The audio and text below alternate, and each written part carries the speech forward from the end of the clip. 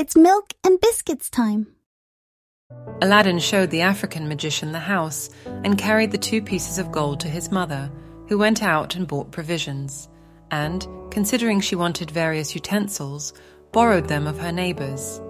She spent the whole day in preparing the supper, and at night, when it was ready, said to her son, "Perhaps the stranger knows not how to find our house. Go and bring him, if you meet with him." Aladdin was just ready to go when the magician knocked at the door and came in loaded with wine and all sorts of fruits, which he brought for a dessert. After he had given what he brought into Aladdin's hands, he saluted his mother and desired her to show him the place where his brother Mustafa used to sit on the sofa.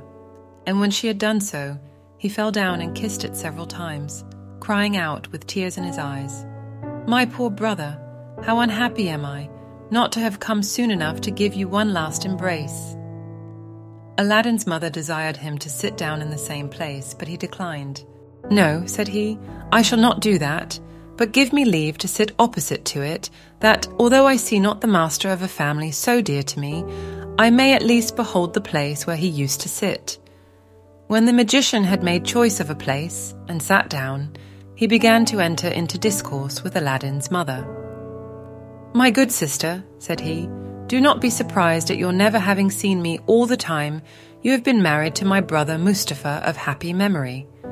I have been 40 years absent from this country, which is my native place, as well as my late brother's, and during that time have travelled into the Indies, Persia, Arabia, Syria, and Egypt, and afterward crossed over into Africa, where I took up my abode.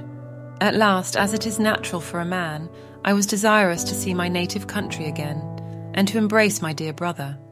And finding I had strength enough to undertake so long a journey, I made the necessary preparations, and set out.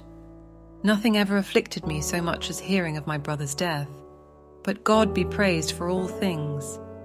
It is a comfort for me to find, as it were, my brother in a son who has his most remarkable features." The African magician, perceiving that the widow wept at the remembrance of her husband, changed the conversation, and turning toward her son, asked him, "What business do you follow? Are you of any trade?" At this question, the youth hung down his head, and was not a little abashed when his mother answered, "Aladdin is an idle fellow. His father, when alive, strove all he could to teach him his trade, but could not succeed, and since his death, notwithstanding all I can say to him, he does nothing but idle away his time in the streets, as you saw him, without considering he is no longer a child, and if you do not make him ashamed of it, I despair of his ever coming to any good. For my part, I am resolved one of these days to turn him out of doors, and let him provide for himself." After these words, Aladdin's mother burst into tears, and the magician said, "This is not well, nephew. You must think of helping yourself and getting your livelihood. There are many sorts of trades. Perhaps you do not like your father's and would prefer another. I will endeavour to help you. If you have no mind to learn any handicraft, I will take a shop for you, furnish it with all sorts of fine stuffs and linens, and then with the money you make of them you can lay in fresh goods and live in an honourable way. Tell me freely what you think of my proposal. You shall always find me ready to keep my word." This plan just suited Aladdin, who hated work. He told the magician he had a greater inclination to that business than to any other, and that he should be much obliged to him for his kindness. "Well then," said the African magician, "I will carry you with me tomorrow, clothe you as handsomely as the best merchants in the city, and afterward we will open a shop as I mentioned." The widow, after his promises of kindness to her son, no longer doubted that the magician was her husband's brother.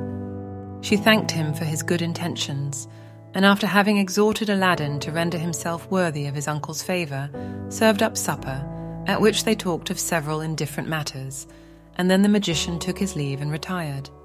He came again the next day, as he had promised, and took Aladdin with him to a merchant who sold all sorts of clothes for different ages and ranks ready-made, and a variety of fine stuffs, and bade Aladdin choose those he preferred, which he paid for,